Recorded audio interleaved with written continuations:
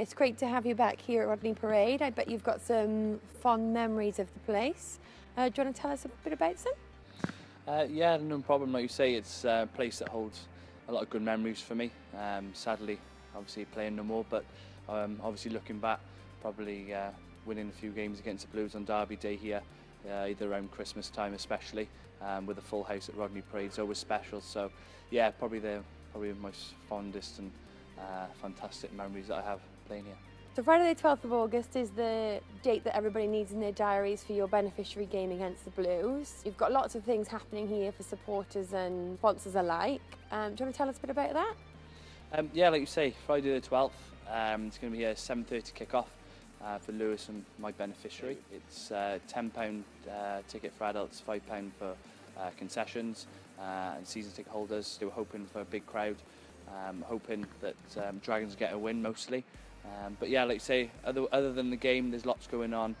We have a hospitality tent where we've got food put on, including the match ticket, and there's Q&A with former legends from both clubs and current players from both clubs. You touched upon ex-players. Just looking to the Dragons and the Blues squads, I guess. Is there any exciting talent or new talent that you're looking forward to running out at Rodney Parade? I can't really comment too much on the Blues, but I know with the Dragons, obviously, there's plenty of players that through the academy and things that are coming through and playing to keep an eye on. Obviously, there's Ollie Griffiths and players like Jack Dixon was injured last year. Harry Keddy had a good 20s World Cup again and Six Nations. So yeah, I think the future's bright especially for the Dragons, and hopefully we'll see them play against the Blues on the 12th of August. Do you personally have any favourite memories from playing against the Blues here at Rodney Parade? Yeah, probably won my first derby, which we won in the pouring down rain. That was a good day.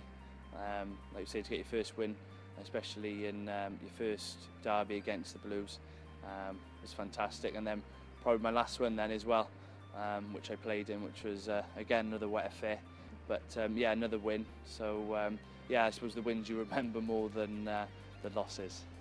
So it's probably good to be playing on a Friday night then with all this rain, you know, typical Rodney Parade. Yeah, no, I've got a good feeling it's going to be a nice night on Friday the 12th, so it's not the 13th, so no, I think it'll be a nice night, and hopefully we'll get a lot of people enjoying a good night. And just finally, what other plans do you have for your beneficiary? Do you have any other events that are happening after the match on the 12th? Yeah, we've got dinner at the Celtic Manor.